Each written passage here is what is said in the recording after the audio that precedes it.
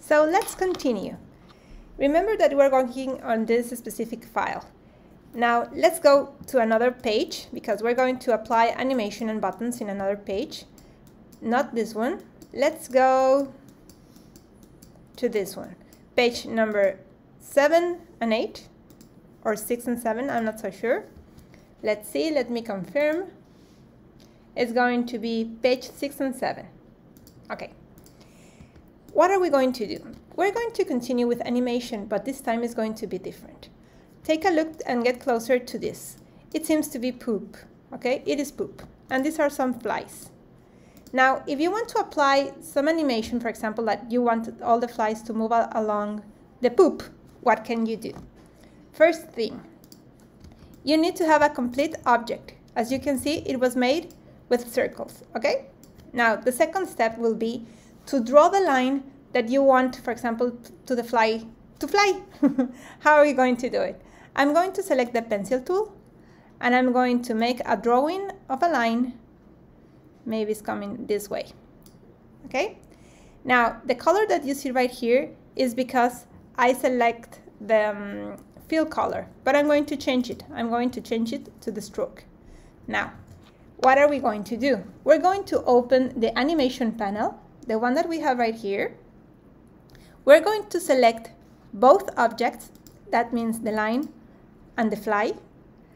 And just when you selected both, you're going to find out that at the bottom you have this option, convert to motion path. What is going to do? Click it, please. So you're going to find out that this fly is going to move all the way here. Let's find out if it works. Remember that we have this option. I'm going to click it, of course, you should too. And I'm not so sure if you have the opportunity to take a look to it. I'm going to make this one a little bit bigger so you can have the opportunity to take a look to it. So I'm going to play again. There you have it. So as you can see, you can define, for example, the track line that is going to follow each of those flies. So again, please draw a line for each of the flies. I'm going to move this one. It's going to do a loop right here and it's going to come here all the way to the beginning. Again, line. I'm going to select both. I'm coming to animation. I'm going to select this option. Okay? And I'm going to do the same to this other fly. This one is going to come along all the way here. It's going to make a loop and it's all the way here. I'm going to change it. I'm going to select both. I'm going to select the fly. Oops, sorry, I have to select just this one. This one is grouped. Okay. This is the one I'm going to change. I'm going to group these two. Let me get closer. And this one I'm going to group it. I'm going to place it closer to this. I'm going to select this two. And here it goes. Let's see what I have already defined. I'm going to do the EPUB interactive preview. And you can see that the flies are moving all around. Now, on timing, you can define, for example, what you want. For example, fly 1, fly 3. On page load, you can define, for example, if you want to delay, if you want to, for example, you want to change the position. You can define how you want it animation works. Okay? For example, it's going to be 1 second, but you don't want it to be like a static. Now, what else can you do? I'm going to select one of them. I'm going to select this one. Remember that this is already an animation. So here in animation, I can define the duration that it's going to have. I'm going to define, for example, loop. I'm going to select this other one. I want it to loop. And this one loop. So it's going to be constantly. Let's see. There it goes. And it's always moving. And now the other one is moving too. How about if we can add a little bit of sound? Can we do it? Yes, we can. First of all, you need to have an MP3 file. I already placed it on the same folder. So what are we going to do? There are two ways of importing files.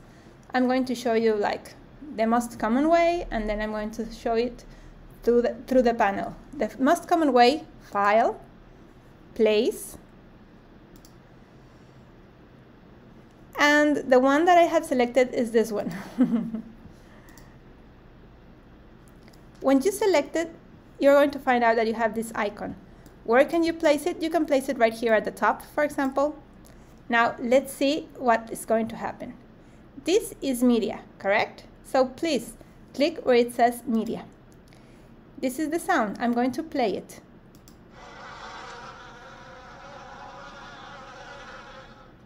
Okay, so it's going to sound pretty nasty. On page, play it on page load. If you select it when they open this page, they're going to listen to that sound and they're going to figure out that they have some flies. If you want to stop it on page turn is when they go to the other page, and play it in loop in case you want it. Now, poster frame, what does that mean? When you place it, you know, sound doesn't have an image, right? Because you have to listen to it. But if you want to help the viewer that you have sound, well, this is what is going to appear to them, and they're going to look to this icon.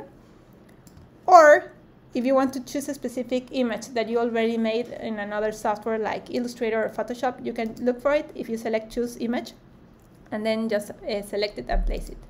So this is how you can apply, for example, a specific sound to an animation, okay? Now, what else are we going to do? Let's go to another page. Let's see if this one, it. No, we're not going to it. How about cycling? Let's go to the ones that we have at the top. I'm going to close this one. I'm going to transform this one, and I'm going to add a video. So I'm going to select it, okay? I'm going to create a frame because I want the object to be inside this frame. Then I'm going to show you how to import media not using File Place option. Let's go where it says media. At the bottom, you're going to find out that you have this option, so click it. And then select File MP4. So MP3 is going to be for sound, MP4 is going to be for video. This video is a little bit small. As you can see, it's only 432 pixels. So maybe it's going to look a little bit blurred. So once you have it like this, you're going to have this icon again, and it's going to tell you, where do you want me to place it? So place it wherever you want to. Now, as you can see, the video is really big. Let me zoom out. If you want to make it smaller, remember that you can press Command Shift or Control Shift if you have a PC. And I'm going to adapt it and place it on the frame that I already have right here.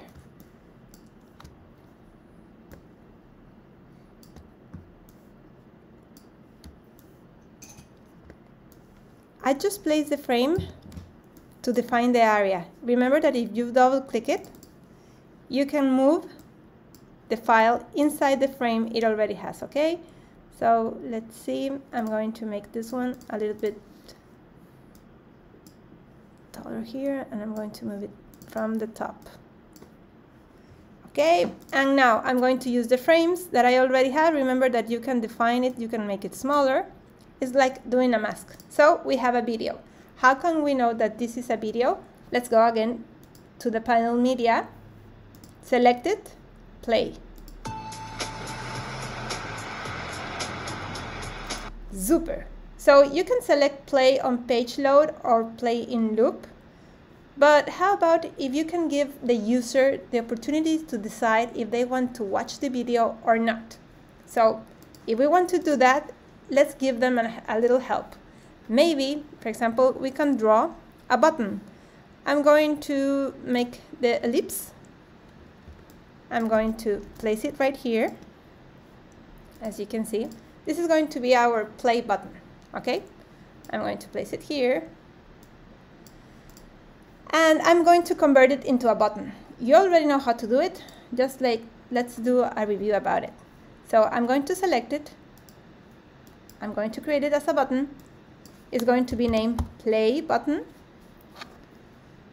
On click, when they click it, the action that is going to be selected is, we can select one of them or the one that says EPUB, not the one that we have below, okay? So what do we want? A video. So what do we want? Options, play the video, stop, pause, resume, play from navigation point. So what do we want? Play. And what else are we going to have? Let's see how it works in the preview spread, okay?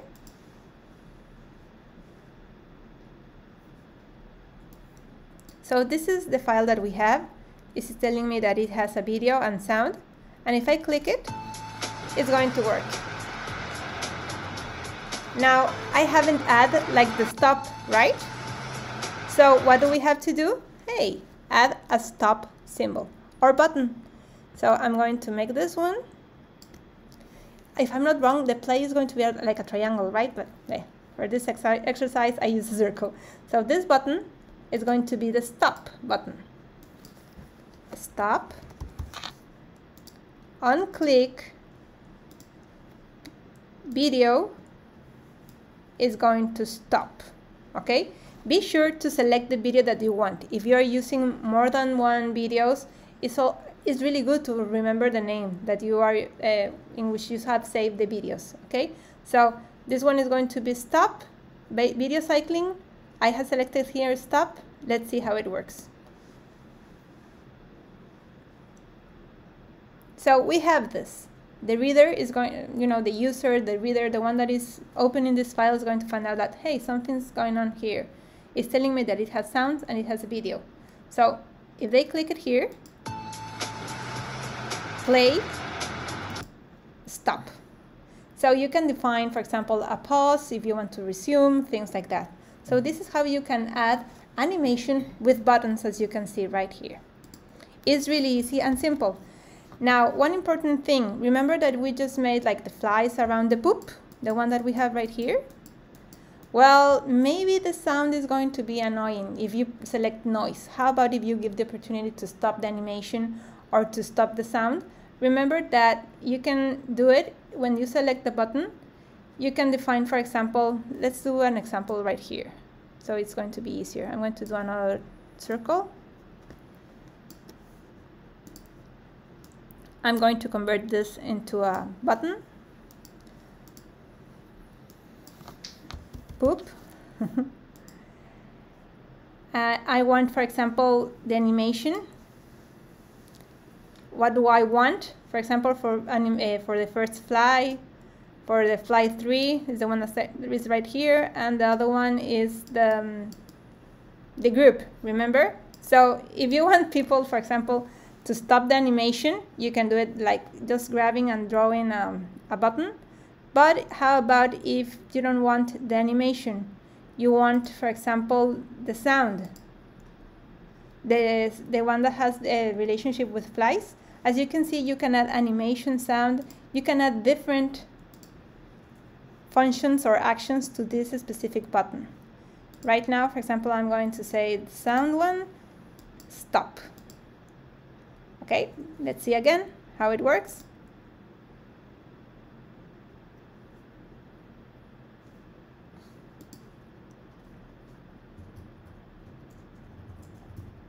And the sound. Yes, I'm sorry, the sound is going to be available in case you use it in the reader. Yes. I was a little bit afraid, like, it's not working, but it will. So as you can see, combination with animation, buttons, videos is really easy, but the most important thing is how you define the files at the beginning. For videos, MP4, audio, MP3.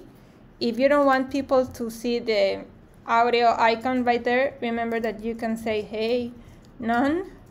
So it's going to be there even though they don't know. And now, the most important thing, how are you going to export it? First of all, save it. Go to File, Save. Remember that you have to save all the actions and everything we just done. Then go to File, Export. We're going to select the one that says EPUB Fixed Layout. Okay. Then we're going to select Save. You're going to find out that you have this new window. We're going to select all pages, okay? The cover, if you don't have a specific cover, well, you're going to have none. Or you can put like the first page, like the cover of the document. I'm going to do that.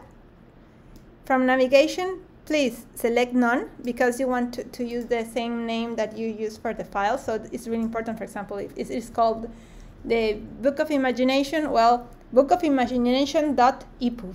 How you save the file is going to be important, okay? And the spread is going to be based on document setup. This is important too. Once you have it like this, select and click OK. EPUB is going to be open in a specific apps. For example, if you have a Kindle, if you have Apple Books, and here says pages with different size may not appear correctly. The page size should be the same as mentioned in document setup. In case you don't have the same pages, this warning is going to appear, okay? So I'm going to have this one. Remember the cover that I decided like, oh, the first page is going to be the cover. And for example, I can move to the poop area. This is important to find out, for example, how you place the number to each of the documents. If you're not aware, page number 2, this document started in page number 2. That's why they seem like a little bit moved. Let's go back. Here I have the poop.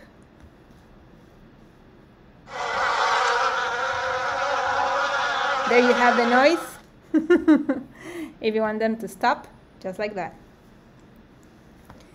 I'm not so sure if I place the stop. I don't remember. But let's go to another animation. We have this one. It's going to tell me that it's a video.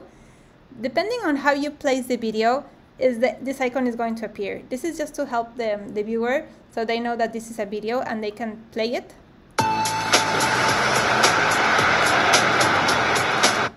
Or make them stop. So be aware how you frame the video. If you want to keep the complete video, that's my suggestion, instead of using a frame, it's going to look better. Now, it looks a little bit blurred because, as I mentioned at the beginning, the video is really small. It's 432 pixels, so it's really small. If you want to use it for an EPUB, try to find out one that has like the size in 1200 pixels, okay? So this is all we have done for an EPUB. As you can see, it's really easy. There are a lot of options, of course, of animation that you can do. And try to click them all, and you're going to find out that it's really easy and fun. I hope you enjoy it, and we have one more week and 2 more videos. Have fun. See you later.